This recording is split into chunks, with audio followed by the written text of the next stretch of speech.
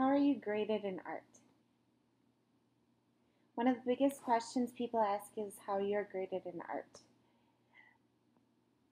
I grade on your effort, following directions, craftsmanship, and creativity.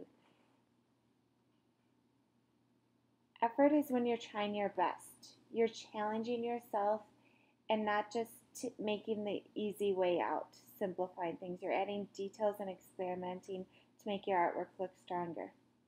The next thing is following directions. Do you do all the steps in the project, show skills you're working on? A big chunk involves making sure you're adding an artist statement to Artsonia for those doing Artsonia.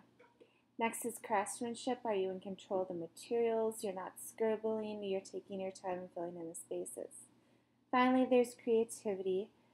Do you add your own twist to projects and you're not just copying off of others? Add your twist, have fun, experiment. A lot of people say, but they're not good at art. I don't grade on that.